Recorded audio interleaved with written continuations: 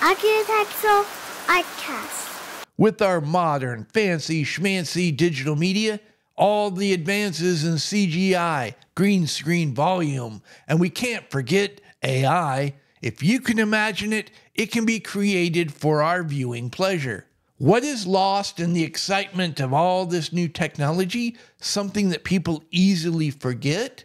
Movies. Motion pictures as we know them today is a method of storytelling that has only existed for around 120 years, give or take. One of the genres that has maintained its popularity throughout the history of cinema has been horror. Fear as entertainment, that's as old as mankind. But there's always been one fundamental problem. There's a direct correlation between fear and danger.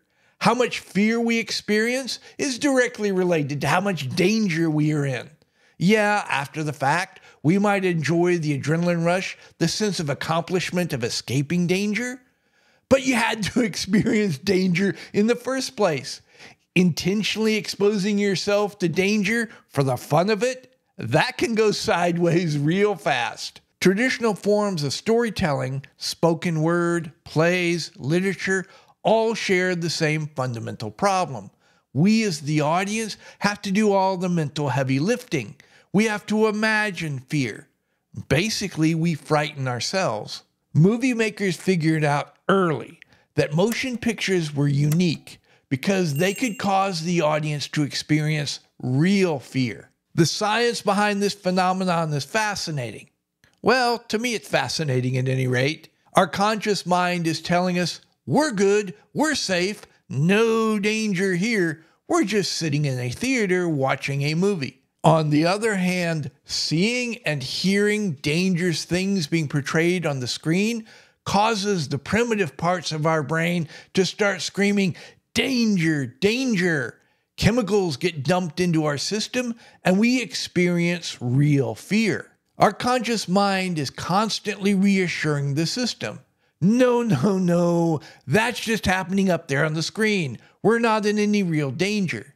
This constant reassurance allows us to enjoy being afraid. One of the reasons why the Universal monster movies of the 30s and 40s hold up until this day is because they were filmed in black and white. Most of our memories are in black and white. We dream in black and white. Our conscious mind automatically associates black and white imagery with the past, storytelling, fantasy. This allows our conscious mind to speak with even more authority when it tells the rest of the system, no danger here. Another important element, black and white film records light. Or more importantly in this context, lack of light, shadows, fear of the dark. More importantly, fear of what might come crawling out of the dark is one of the most ancient, primordial fears that we have.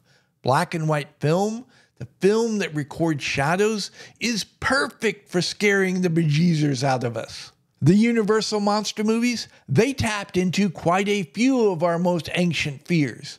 The fear of death, the fear of somebody taking control of our minds and bodies, forcing us to do things against our will, the fear of being consumed by our most base animalistic instincts, just to name a few. There's a fine line between fear and funny. It's a well-known phenomenon that those who are afraid often laugh a lot. It's a coping mechanism. Human beings are the only creatures who laugh, and we really don't know why. One theory, it's a pressure valve. Laughter releases tension.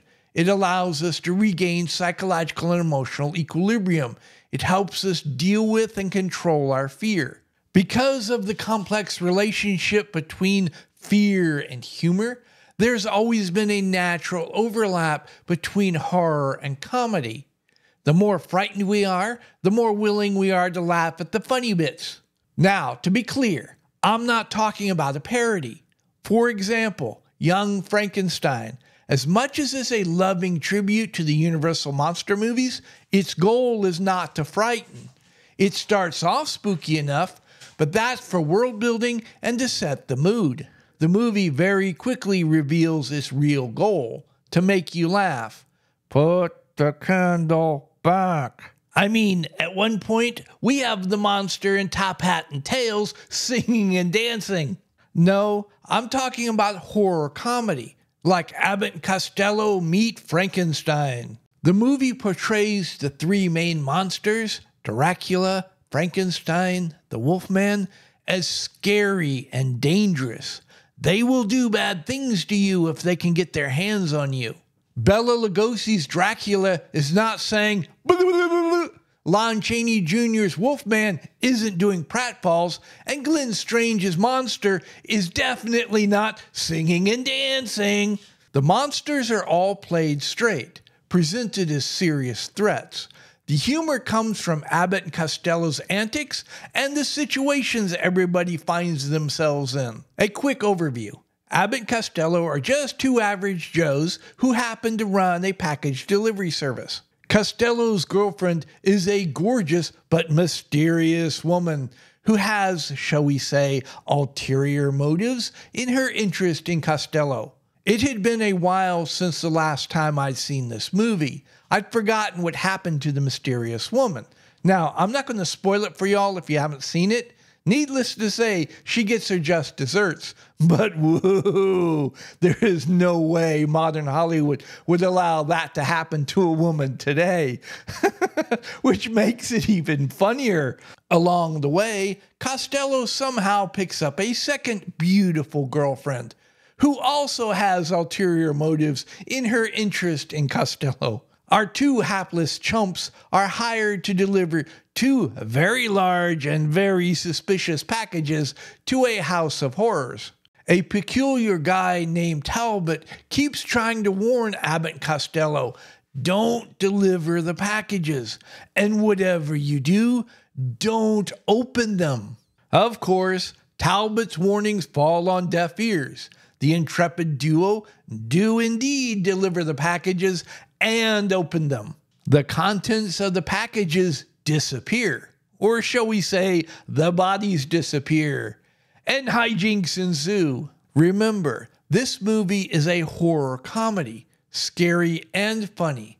I want to give you all two examples of how the humor comes directly from the horror. First example, the scene where Costello repeatedly kicks the Wolfman in the butt.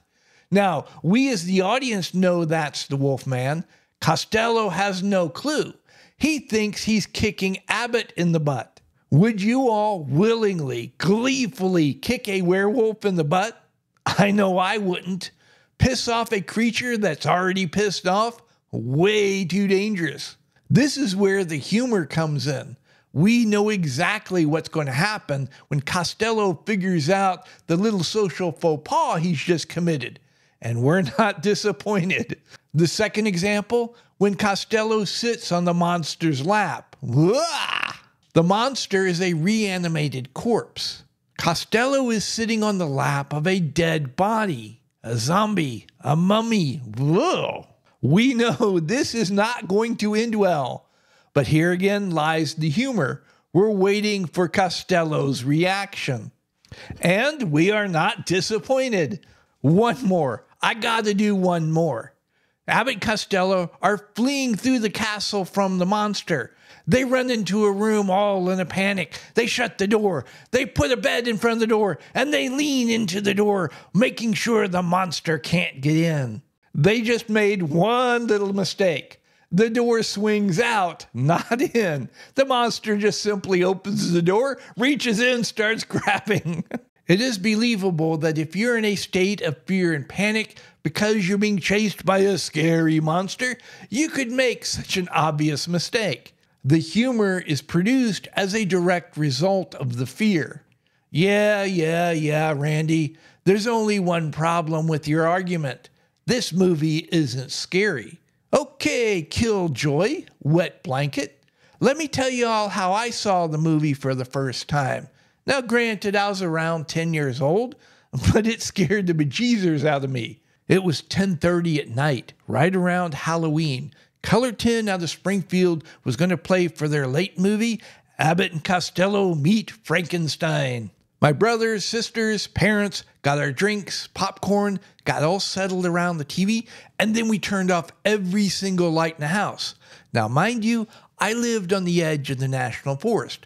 When our lights went off, there weren't lights for miles around. After the movie was over, the whole family went for a walk through the fields and the forest in the moonlight with no flashlights. At some point in the festivities, both my parents faded into the darkness and spent the rest of the evening making weird noises in the bushes all around us.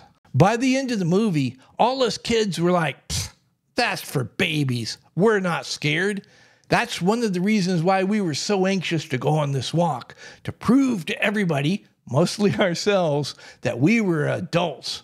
The further we got into the walk and the more weird noises we heard in the bushes, all those scary ideas that the movie had planted in our minds started to take root and grow. The shadows took on an ominous presence. Ancient primordial fears.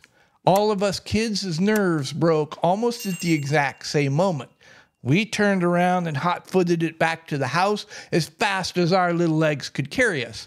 And those spooky sounds that were following us all the way home were Mom and Dad laughing their butts off. So, the next time you watch one of the Universal Monster movies, and that includes Abbott and Costello meets Frankenstein, but any of the movies, the next time you watch one, afterwards, go take a walk through a dark forest, and then get back to me about fear. As is so often the case, the originals are the best. The Universal Monster movies are classic examples of horror films that tap into our ancient and primordial fears. Abbott and Costello Meet Frankenstein is a classic example of horror comedy. Humor coming out of those ancient and primordial fears. At any rate, I hope I've given you all something to think about, and until next time, y'all be safe. If you all are still here, thank you very much. I appreciate it. While you're at it, why don't you like this video, subscribe to the channel, click that notification bell. You can hear me yammer on about something else next time, and maybe consider becoming a channel member.